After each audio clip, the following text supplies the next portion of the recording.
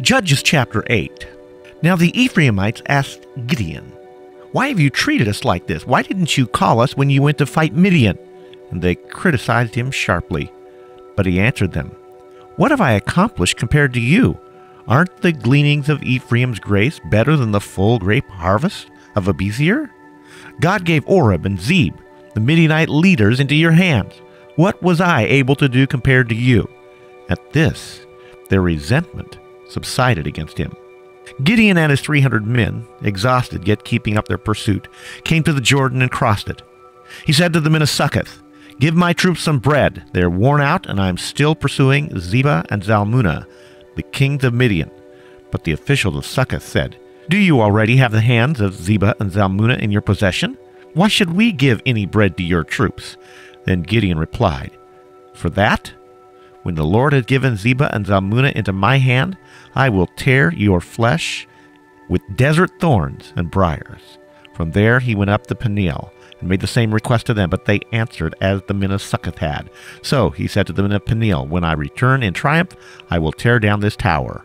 Now Zebah and Zalmunna were in Karkor with a force of about 15,000 men, all that were left of the armies of the eastern peoples. 120,000 swordsmen had fallen. Gideon went up by the route of the nomads east of Nobah and Jogbehah and fell upon the unsuspecting army. Zebah and Zalmunna, the two kings of Midian, fled, but he pursued them and captured them, routing their entire army. Gideon, son of Joash, then returned from the battle by the pass of Heres. He caught a young man of Succoth and questioned him. And the young man wrote down for him the names of the 77 officials of Succoth, the elders of the town. Then Gideon came and said to the men of Succoth, "Here are Zebah and Zalmunna, about whom you taunted me, saying, 'Do you already have the hands of Zebah and Zalmunna in your possession? Why should we give bread to your exhausted men?' He took the elders of the town and taught the men of Succoth the lesson by punishing them with desert thorns and briars. He also pulled down the tower of Peniel and killed the men of the town. Then he asked Zebah and Zalmunna, 'What kind of men did you kill at Tabor?' 'Men like you,' they answered, 'each one with the bearing of a prince.' Gideon replied, 'Those were my brothers, the sons of my own mother. As surely as the Lord lives, if you had spared their lives, I would not kill you.' Turning to Jether, his eldest son, he said, 'Kill them.' But Jether did not draw his sword, because he was only a boy, and was afraid. Zebah and Zalmunna said, 'Come do it yourself. As is the man, so is his strength.' So Gideon stepped forward and killed them, and took the ornaments off their camels' necks. The Israelites said to Gideon, 'Rule over us, you, your son, your grandson, because you saved us out of the hand of Midian.' But Gideon told them, 'I will not rule over you, nor will my son rule over you. The Lord will rule over you.'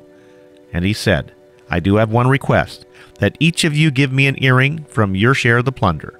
It was the custom of the Ishmaelites to wear gold earrings. Then they answered, 'We'd be glad to give them.' So they spread out a garment, and each man threw a ring from his plunder into it. The weight of the gold rings he asked for came to 1,700 shekels, not counting the ornaments, the pendants, and the purple garments worn by the kings of Midian, or the chains that were on the camels' necks.